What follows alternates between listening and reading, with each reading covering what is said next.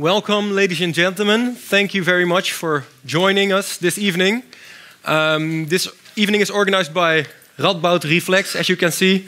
My name is Rob van der Ven and I work as a programmer at Radboud Reflex. And today we have the honor of inviting Mr. Simon Glendinning.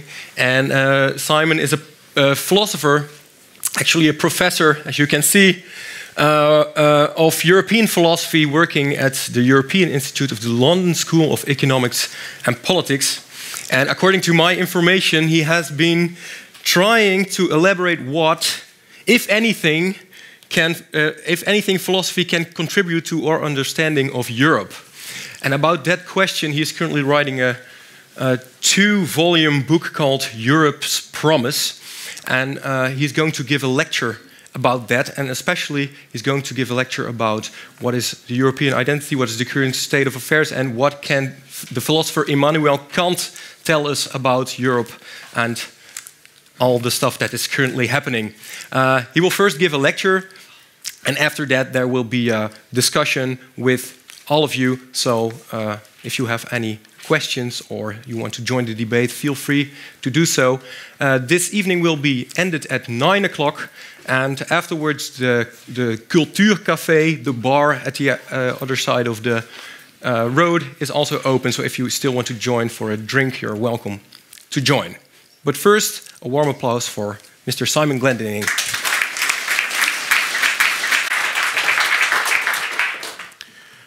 Thank you, Rob, and thanks to Radboud Reflex for inviting me here. I'm very grateful to you all for coming and listening to somebody speaking in English, and I'm sorry that I can't speak to you in Dutch.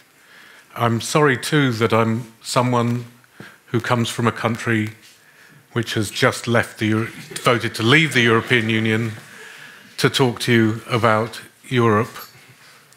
I think people are still saying we're still in Europe, even if we're not in the European Union. Now, what I'm going to say tonight will amount to reasons for wanting to stay.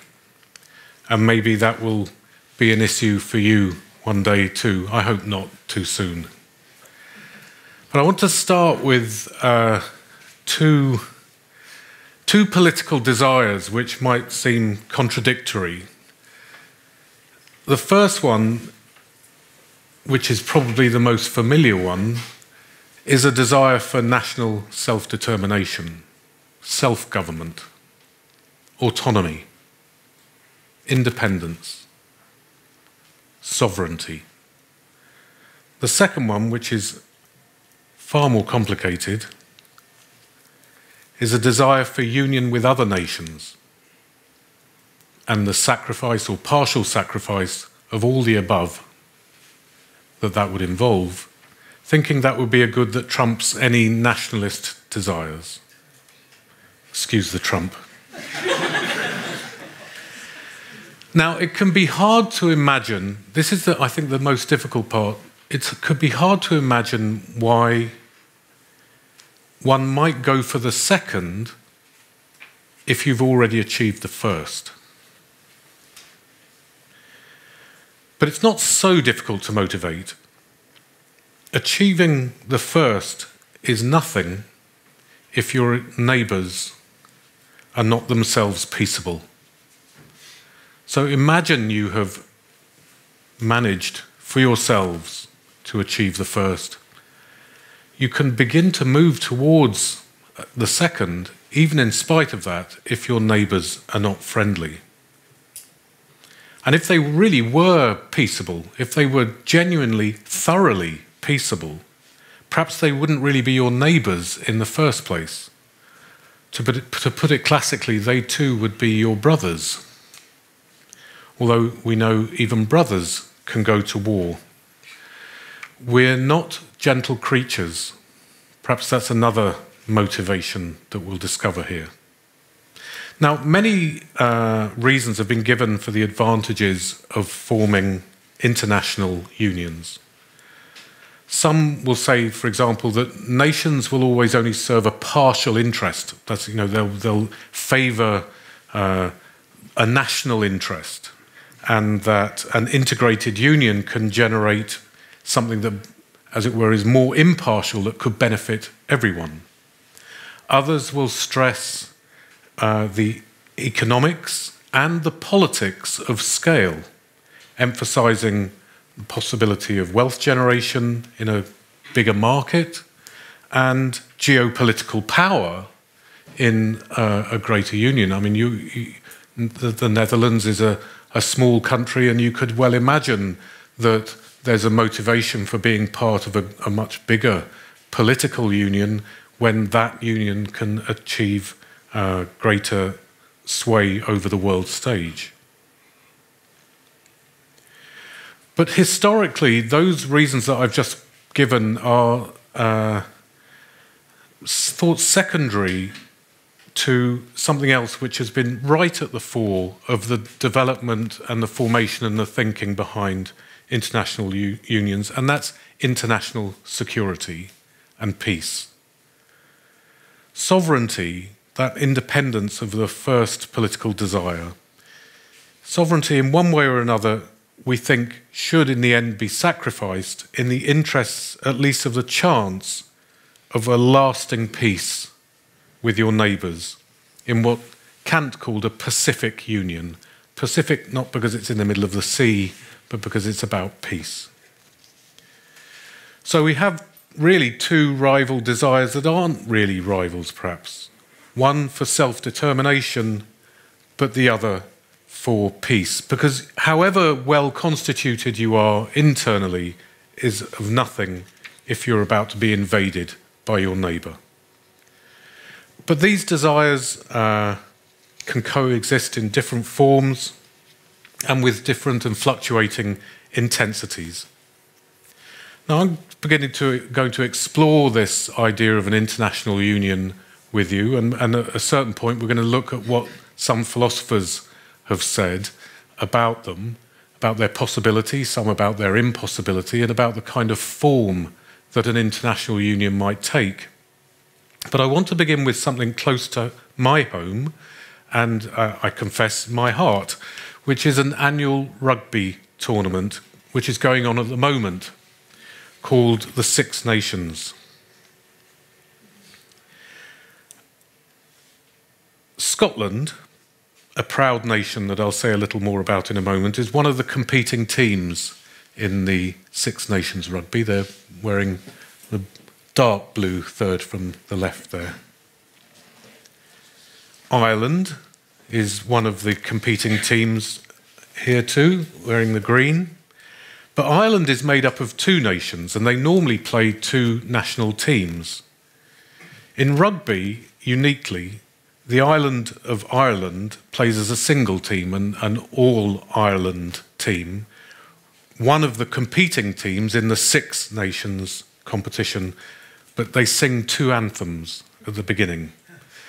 Scotland, Ireland, along with England, in the white there at the end, Wales in the red, France in the lighter blue here, and then Italy also in the blue, second from the right.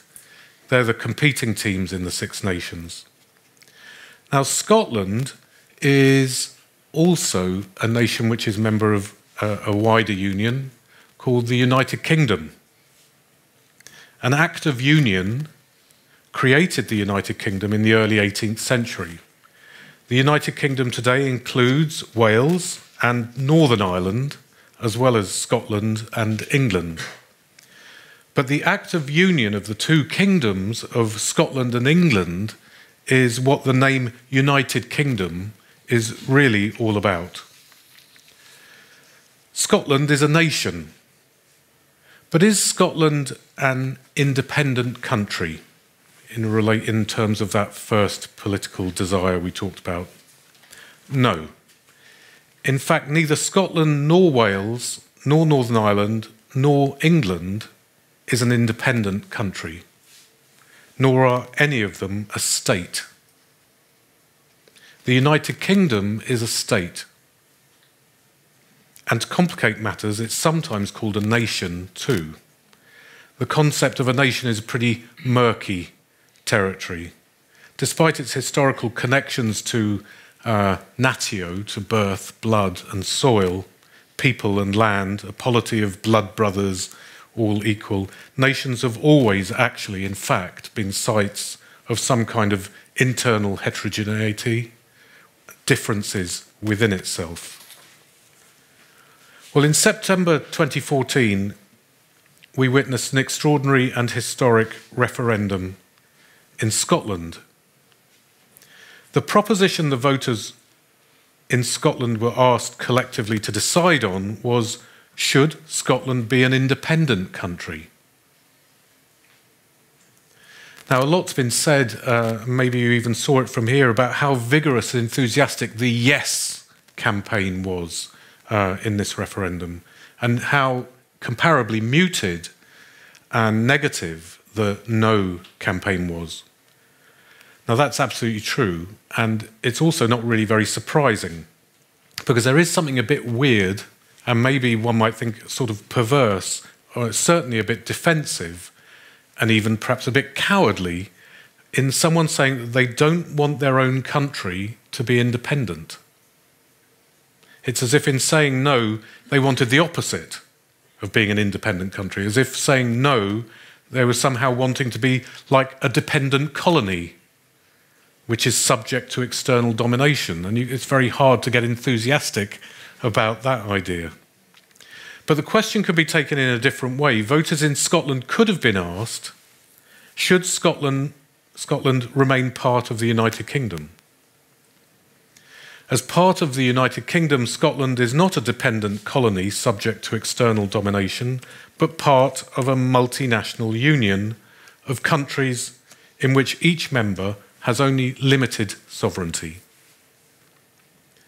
Now, I want to think about people who said yes to both of who might say yes to both of these. Should Scotland be an independent country? We can see a motivation for yes. Should Scotland remain part of the UK? Now there we're moving towards that other, more complicated, not a nationalist desire, but this unionist desire. So we'd have a yes contrast in these two cases between, with the first question, should Scotland be an independent country, a yes would be the expression of a nationalist desire for full sovereignty in an independent nation.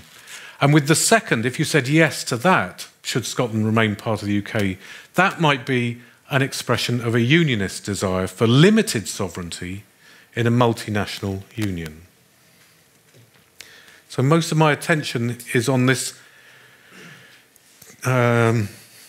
these alternatives between political desires for independence on the one hand and international unions on the other. Now, whatever they individually desired, whatever motivated them, the voters in Scotland, in the referendum in Scotland, made a sovereign decision collectively in favour, they made a sovereign decision in favour of limited sovereignty. They voted to remain part of the UK. It was actually not even particularly close in the end. It was 55.3% said no, the question being the first question, and 44.7% saying yes. So despite the fact that the yes campaign very understandably had all the kind of excitement and motivation behind it, and another thing, of course, like defending the status quo is never very sexy because there's nothing sexy at all about how things ordinarily are. The idea that we could change them is always much more interesting. Despite that, there was a fairly sizable majority in Scotland to stay. But the United Kingdom is not the only union that Scotland is in. As part of the UK, Scotland is also part of the European Union. Interestingly, this wasn't part of the referendum at all. A yes vote to the first question, should Scotland be an independent country, simply didn't have Scotland's membership of the EU in view at all. The vote was only about leaving the UK. The yes campaign understood that leaving the UK would in fact take them out of the EU, since in legal terms, Scotland's membership of the European Union resides in its membership of the United Kingdom, which is a state in the European Union.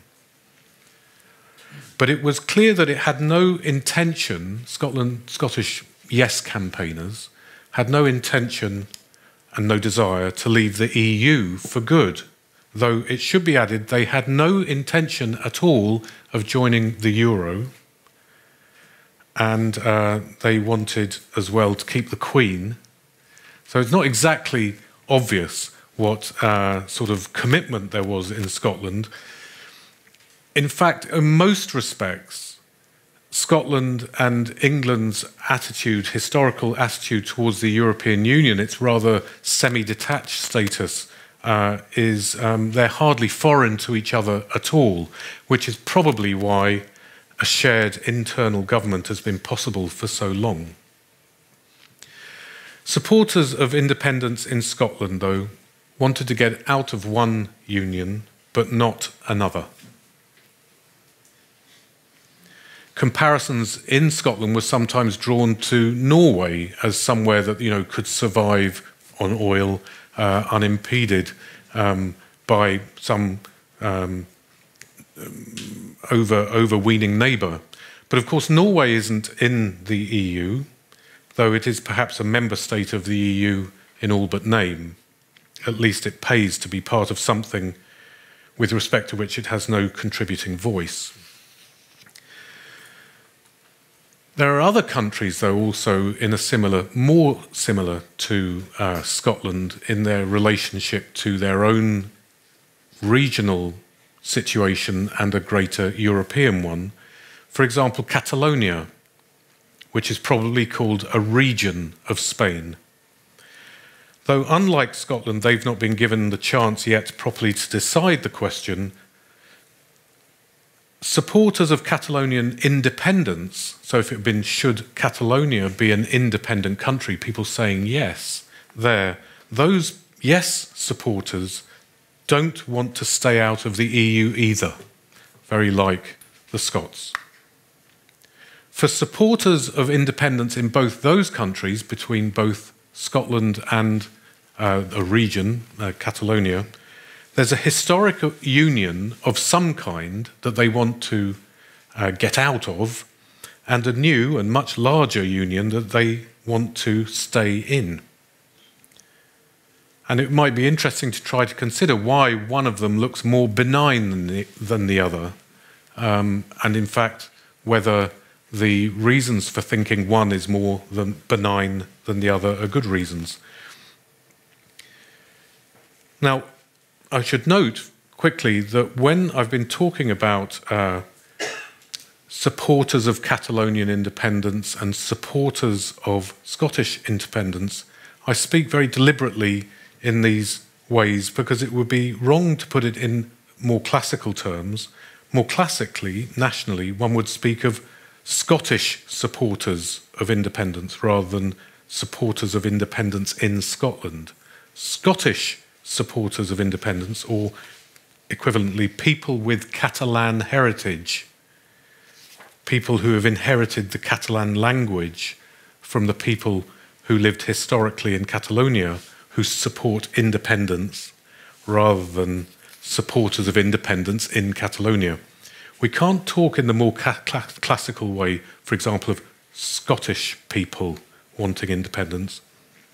First of all, both movements see themselves not as ethnic nationalist movements.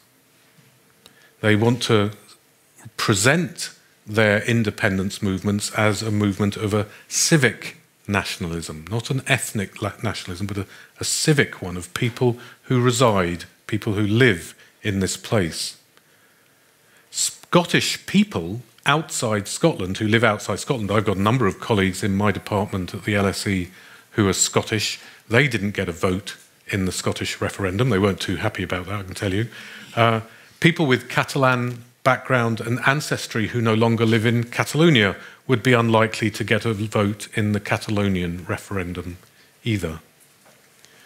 No, in the case of Scotland, for example, the people who got to vote are the people who actually live there on some legal definition of living there, and it'd be wherever they were from. But it's the people who live there who would get the vote. And two final points on Scotland and Catalonia. First, Scotland.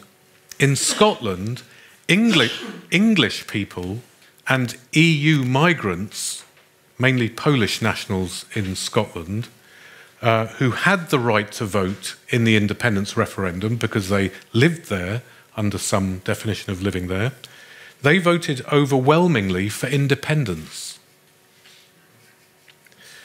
But the best predictor of voting patterns over the whole of the voting cohort in that region was not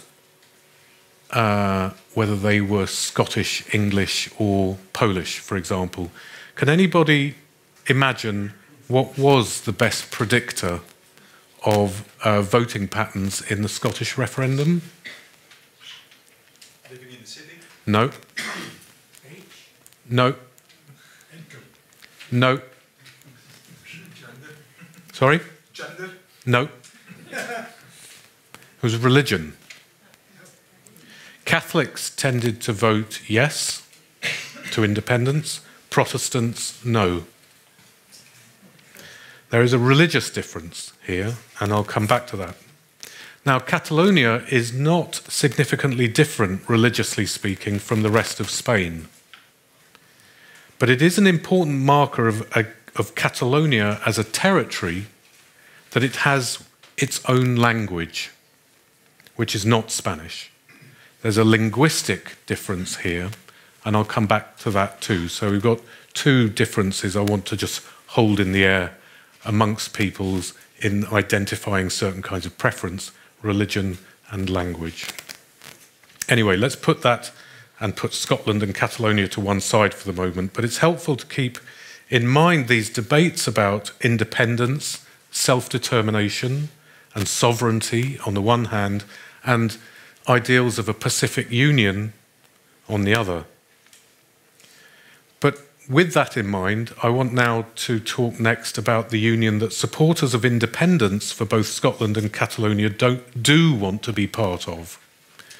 That union which the UK as a whole voted last year to leave, the European Union. Now, I don't know how much you observed the madness that went on in my country.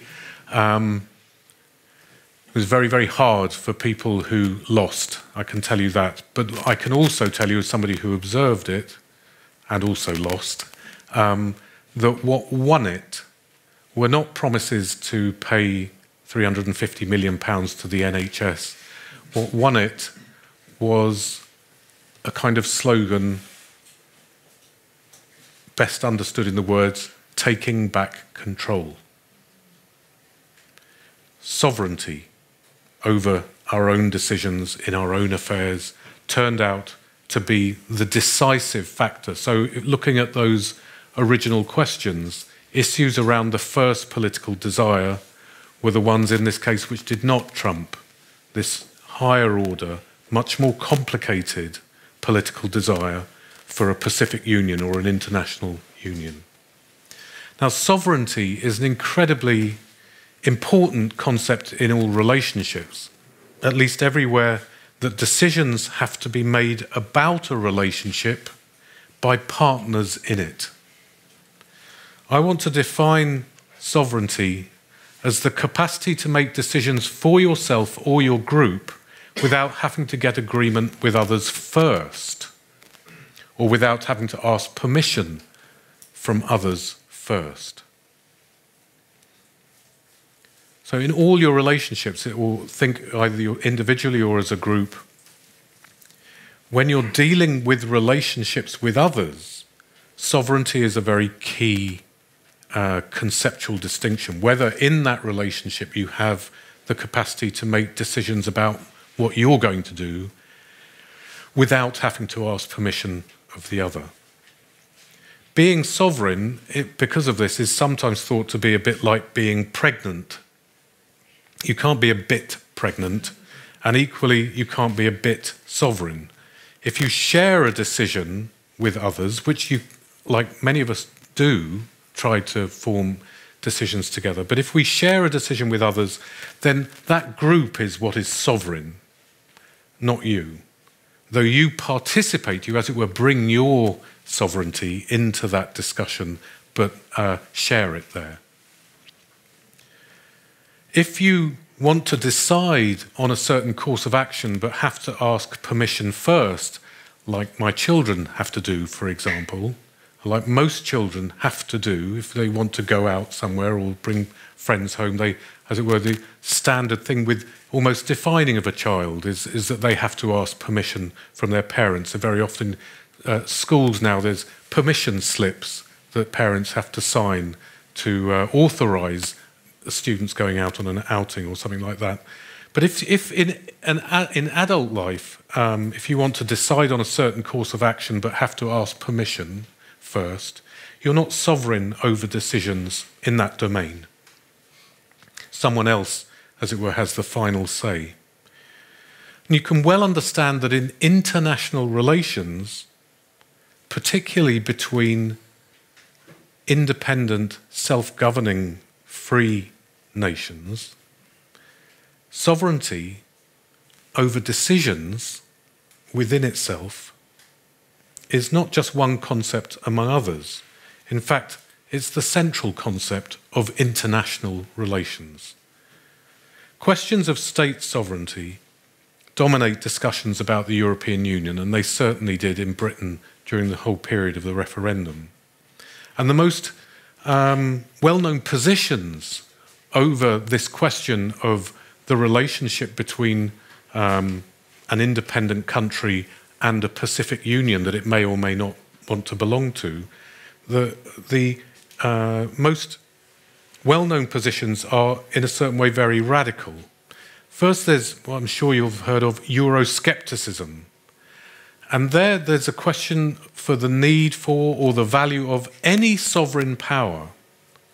That's one which can take decisions without having to ask permission first at the European level.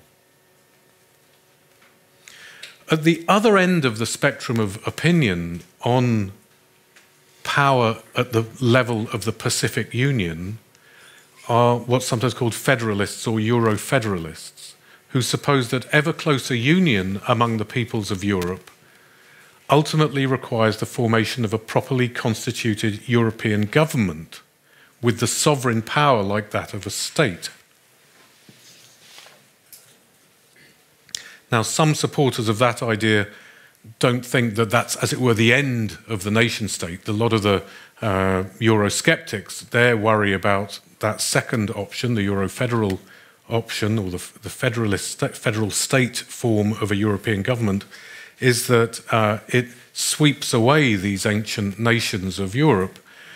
Some Euro-federalists will say, no, they remain, but they have a new function. They now become implementing authorities with some measure of responsibility for decisions on how to enact decisions that are made by the European government above it. And that idea about some local administrative implementing responsibility might be what is meant by subsidiarity, the Catholic term subsidiarity, on some views of this, and we can discuss that. Now, both of those positions, the Eurosceptic one and the Euro-federalist one, they have actually very strong philosophical credentials, as well as sort of informing very deep political commitments. And I don't think either of them should be dismissed lightly. However, I think that our thinking in general on the topic of Pacific unions, and also for your own thinking about your own country's relationship to the European Union, our thinking on this is impoverished if we leave it at just these two alternatives, between a sense that you're either just going to be a Eurosceptic, or if you're not, you're just going to have to give up that whole side of things and become a federalist. Because I think there is, as it were, a third position for thinking about Europe's nations and their union. Unlike the Euro-federalists, this position places considerable stress on the role and the significance of states and nations as free, self-determined political entities. However, unlike the Eurosceptics, it regards the virtues of union, where nation-states become member states, as overwhelmingly strong. Now, that idea that we're going to place special significance on member states as free, self-determined polities, that we're going to hold that together with the idea of a union is, I think, unavoidably paradoxical. And I think this is quite interesting, that the most interesting position that I'm going to try to outline for you on the virtues of European Union is extremely unstable and very paradoxical. But it is the idea of a union of free states. One author talking about this says that it's not crossing the Rubicon. So if you've got the nation-state form on one side and the federal international state on the other, it's not about crossing the Rubicon from the nation-state to the international state, but sailing on the Rubicon, trying to hold a position as stably as you can in a federation, not a federal state, but a federation of states, a union of free states. And in what follows, I'm going to sketch 3 philosophical representatives to illustrate this scene. And my cast of characters here are all German, which is also an interesting thing, and we may want to talk about that. But here's the cast of characters. First of all, we're going to have a philosopher called Hegel, who is, for our purposes, plays the role of a Eurosceptic. Then we'll have Jürgen Habermas, who will play the role of a federalist. And thirdly, Immanuel Kant, who plays the role of this insufficiently heard thinker of a sort of third way in this idea, paradoxical idea of a union of free states. Now, Kant was actually the first of these 3. His writings on, I mean, it's kind of unbelievable, but Kant wrote about the formation of a union, a European Union, in the 1780s. And I'll quote him later. It's a rather long quote, but I'll put the words on here, where we can see Kant unbelievably, but also completely brilliantly anticipating the emergence of a European Union. But he was doing that in the 1780s, 1790s. Hegel followed him in the 1810s and 20s when he was writing about international relations. And then Habermas, in our time, in the 1990s, still talking about it now. And I'm going to try to go through each 3 of these thinkers to try to explain why I think Europe in the form of a European Union matters today, and why I would recommend you to stay in the EU if you were ever to be offered the vote or confronted with a vote in this country. Actually, I really don't think I need to worry too much about the Netherlands voting to stay in the EU. However, I do want you to think about what kind of future you want for that union. And so when we're looking at these 3 alternatives, in particular the relationship between Kant and his paradoxical idea of a union of free states, and Habermas on his much more classical idea of a federal state in Europe. So we're going to start with Kant. And of course, Kant was first, and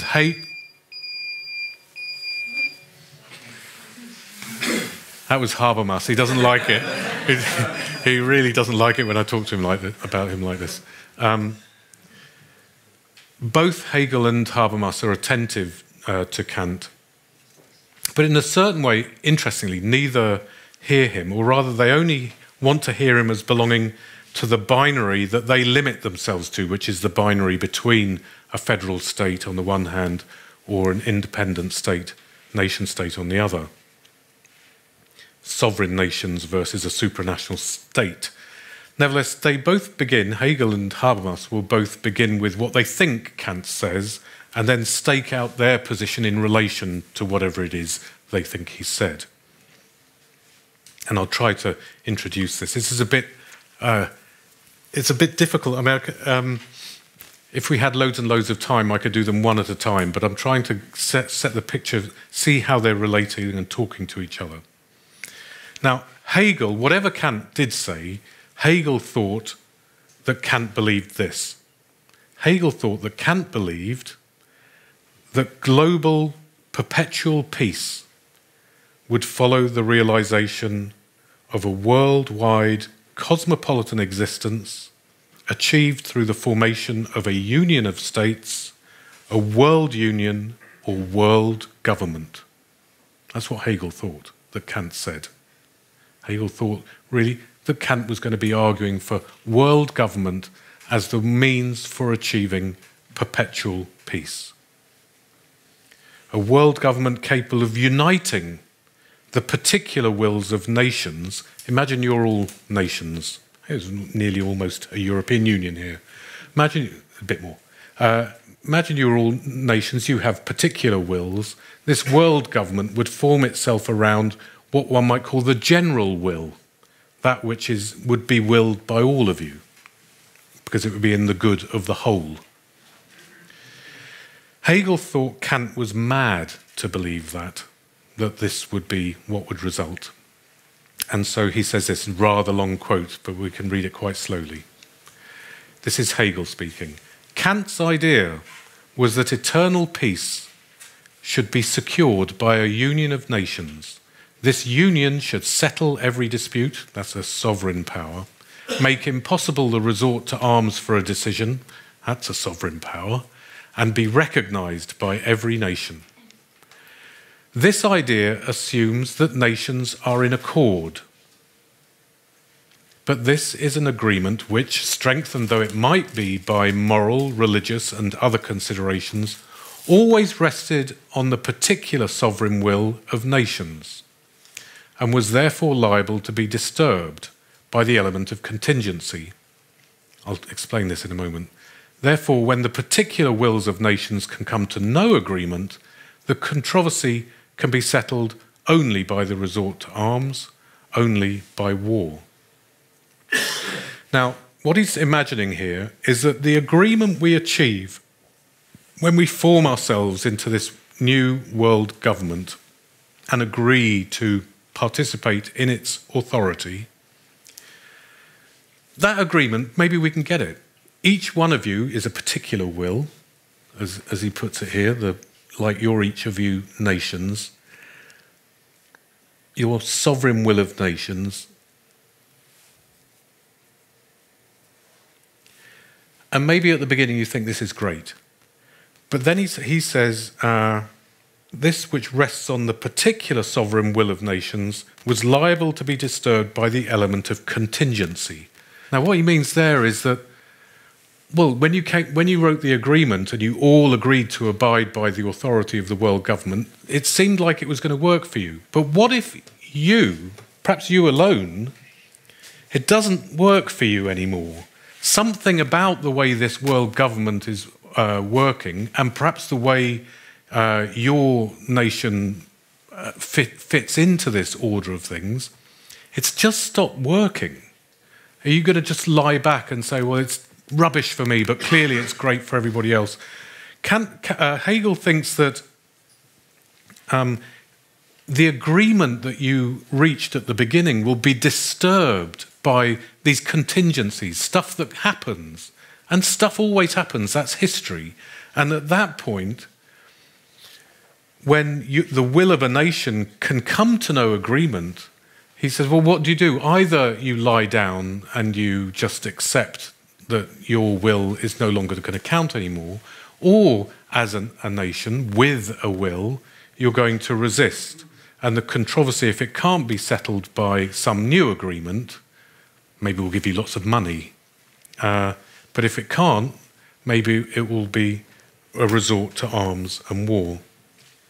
So Hegel concludes that the relation of nations to one another has sovereignty as its principle. Their rights, as states, have reality not in a general will, which is constituted as a superior power, but only in their particular wills. Hegel can be counted as a profound skeptic about international unions. He thought that there was a kind of intrinsic instability in any agreement reached, and that intrinsic instability is simply the reality of contingency. That whereas when you started out it looked like it was going to be great and you thought it would work well, it turns out it's not working so well. Actually, maybe it's a bit of a disaster. Actually, maybe it's ruining my country. And then you start to move. So Hegel is a skeptic about these international unions, and Kant, who we know wasn't opposed to international unions, so for Hegel, he's going to get rejected as a fantasist. Habermas thinks Kant wasn't so crazy, though. Indeed, he thinks that Kant was basically right. What is it that Kant said that Habermas liked so much and Hegel dislikes so much?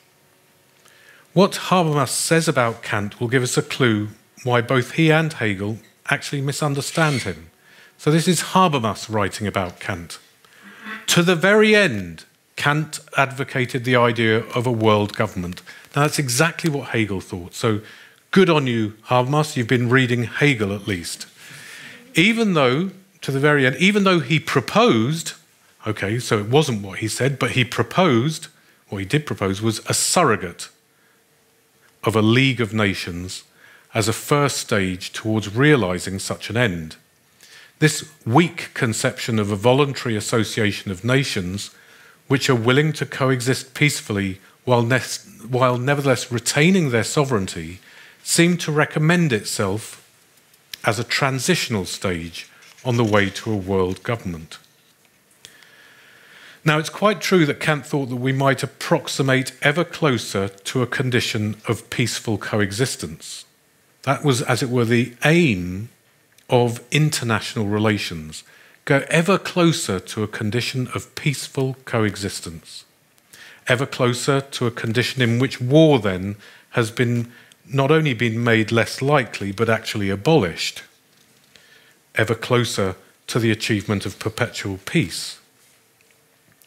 But Kant, as we'll see in a moment, never proposes what Habermas calls this surrogate of a League of Nations as a transitional stage to a world government. In fact, what Kant thinks we can do is approach closer and closer to the surrogate.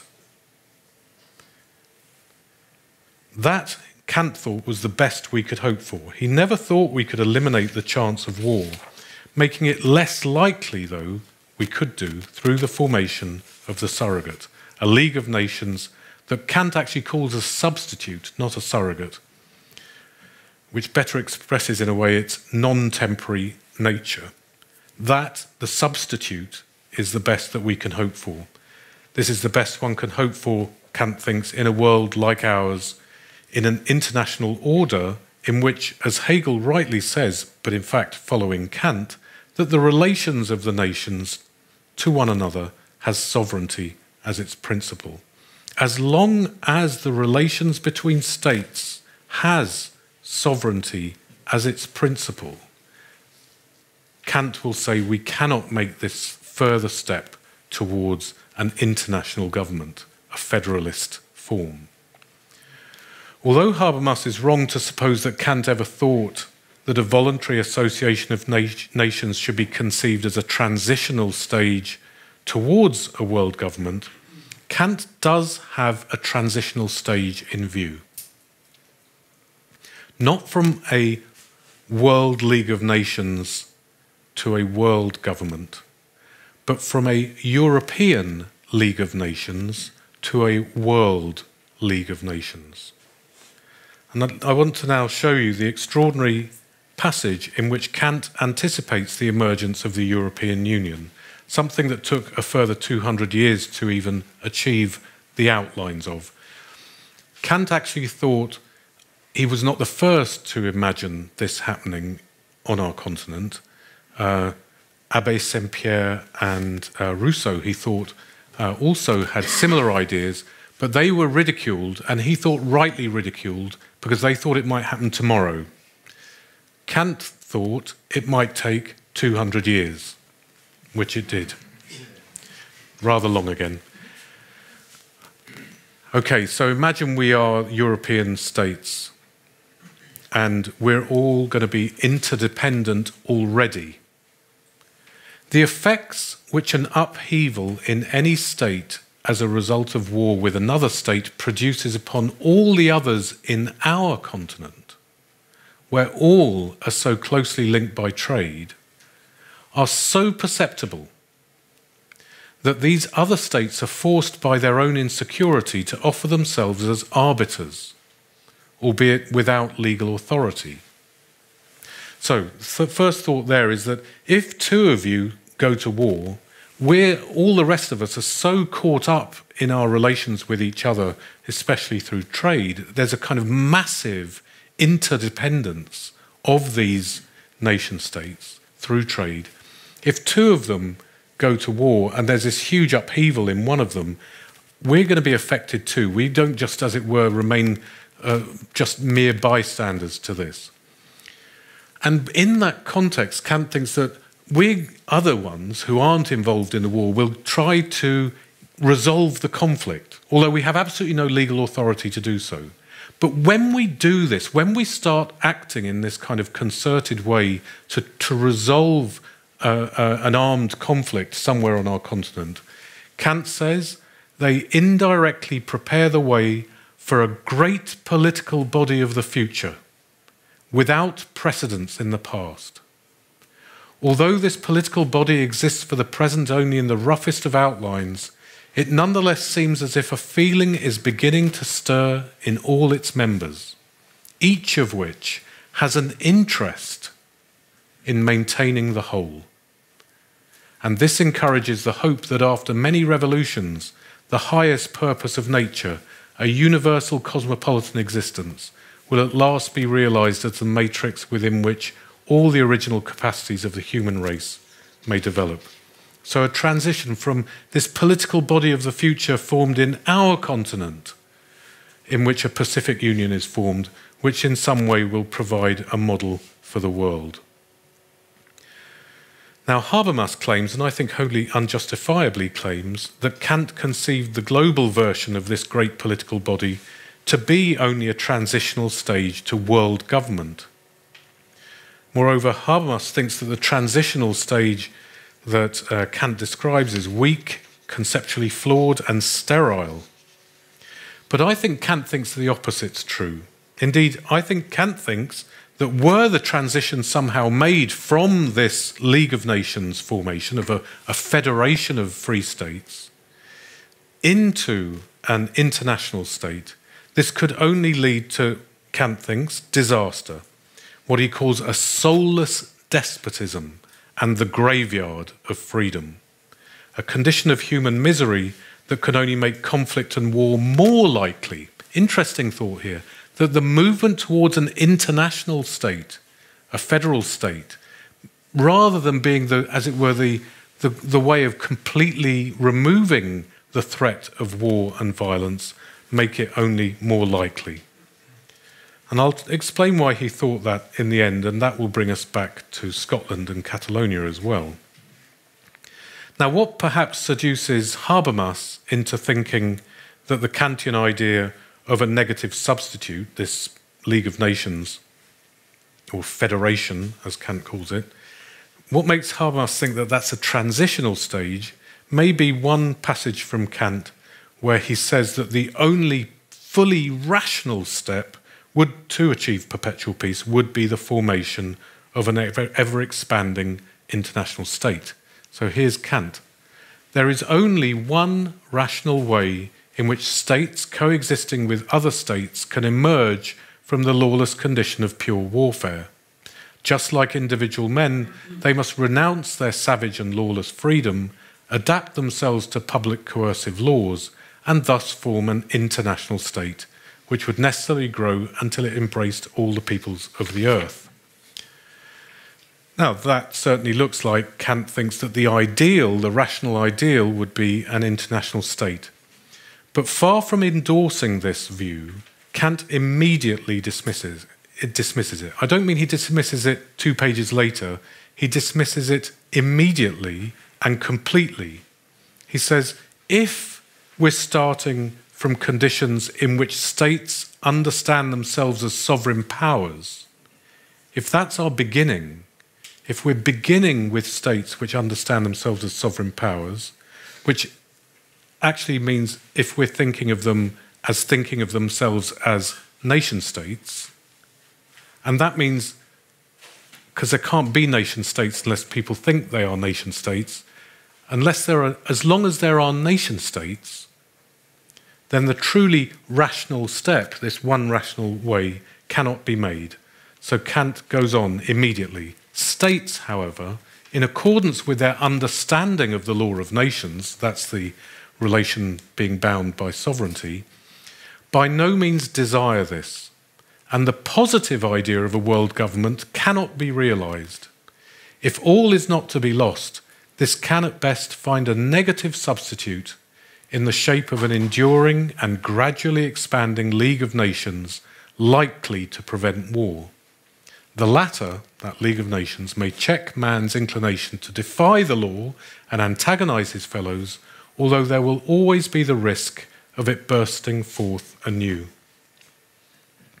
That's the situation that Kant thinks is the best one can get. So paradoxically, again, rather than the rational ideal being the best,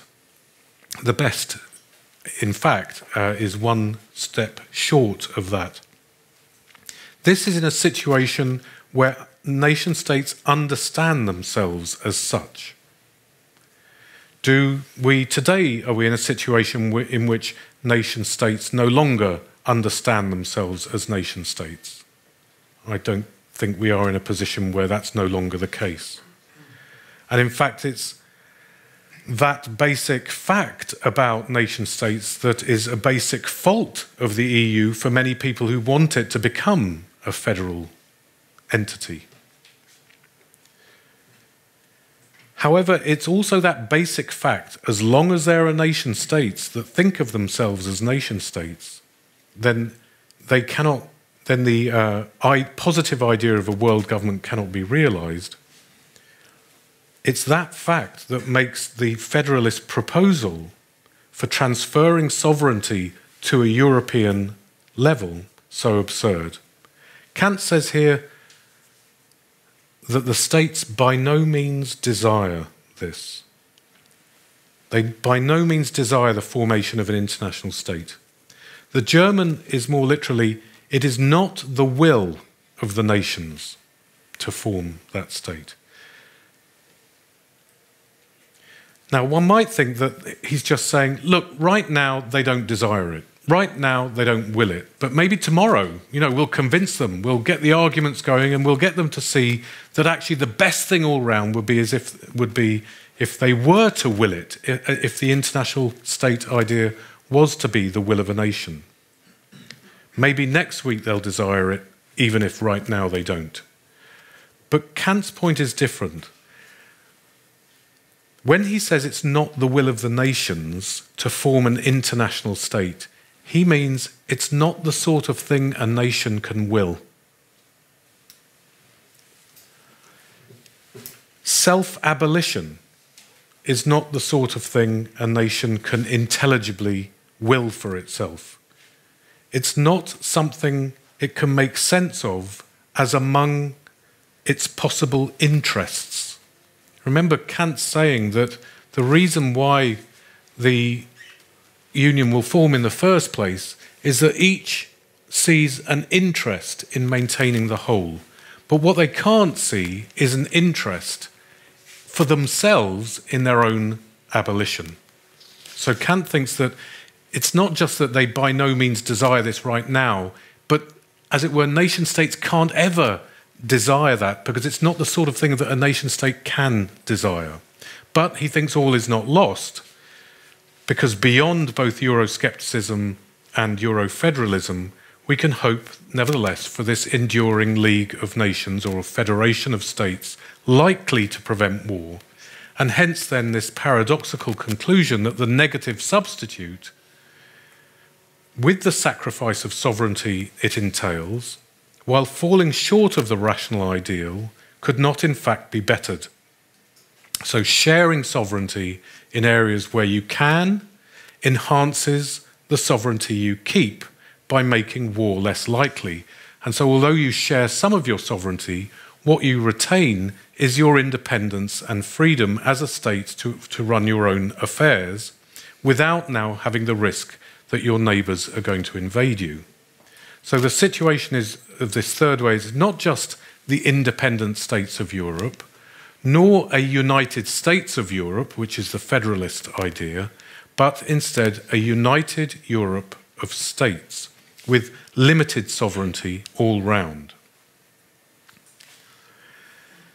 Now, I said that an international state is something that Kant thought, were it to happen, if that second one were to happen, a United States of Europe, it would lead to disaster.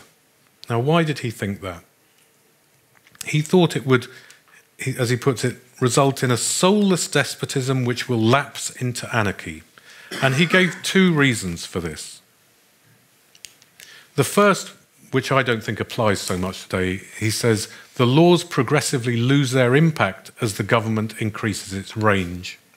Now, this is the idea that empires, the further they reach out, if you think of the Roman Empire, that at the limits of the empire, it's almost ungovernable, unmanageable. And so Kant was thinking that one of the main problems with an international state is that it can't govern in that kind of reach. The second one, which I think still does apply, is he says powerful states, and indeed this is the secret desire of all states, would like to secure peace by dominating the whole. Now, the point here is that any will of the international state is itself a particular will. Now, who in our collectivity of particular wills could share the particular will of that international state? Well, only one which sees itself in that power. So that if they see that that sovereign will, the interests that it serves are identical to their own interests, they would support that sovereign power because they would like to see their own majesty, as it were, reflected by dominating the whole. But that attempt at a sort of hegemony over the whole is prevented, Kant thinks, by two types of differences that, as Kant puts it, separate nations and prevent them from amalgamating. And he names two, linguistic and religious differences. A single government could rule over people with such differences. And Kant says there's a kind of germ of goodness in the ambition to have this international order. But for Kant, it can only end badly. Instead of a League of Nations in which peoples might reach various levels of understanding mutually, maintaining the vitality of their differences, Kant considers a single authority always to be the expression of a particular will and never the expression of an abstract general will. And hence it produces what he calls a universal despotism, which saps all men's energies, he says, and ends in the graveyard of freedom. And ending in the graveyard is obviously not the eternal peace we were looking for. Now, linguistic and religious differences are the most significant cultural markers in the cases of Catalonia and Scotland too, and remain the spur for a nationalist desire for independence from an integral state. And on the other hand, though, knowing that it signifies peace, these development, these identities, linguistic and religious differences, are also at the bottom of a unionist desire for a limited sovereignty that would produce conditions of peace and stability and mutual understanding so far as that is possible. And Kant's idea is that we can produce this, and this will be produced first, in a united Europe of states, a federation of states, not a new federal state. Now, somebody might wonder whether, and this is my last thought, whether this is really what the European Union is all about. We're often told about ever closer union. Isn't the idea of the Union moving towards an increasingly federal structure of an international European government? Well, of course, the words in the treaties are ever closer union among the peoples, plural, of Europe. Not ever closer union of the people of Europe, but the peoples of Europe in their nations. And what I want to suggest is that the idea of ever closer union is one of increasing mutual understanding and mutual respect, not of moving towards a condition of a single government. And it's very significant for me that one moment that took place in the UK's pre-referendum negotiations in Europe related to this hugely important point.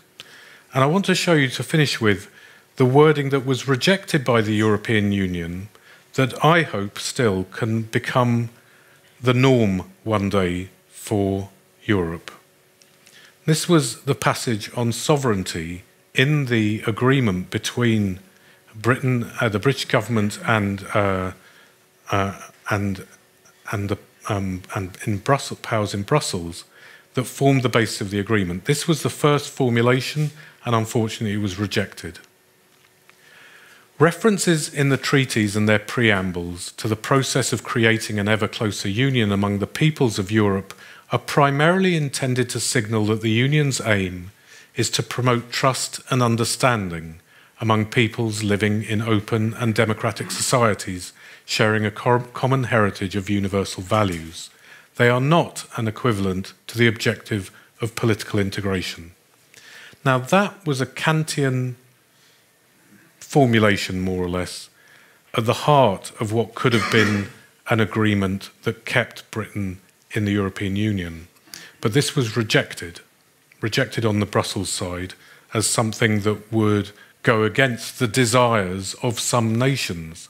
Now, Kant would say it couldn't have gone against the desires of some nations, except insofar as they might want to achieve hegemony in that space. So last summer, the majority of voters in the UK voted to leave the EU, the great political body that lay in Kant's future, and which I hope doesn't belong to our past. But it's pretty clear to me that its history is not over. Thank you very much.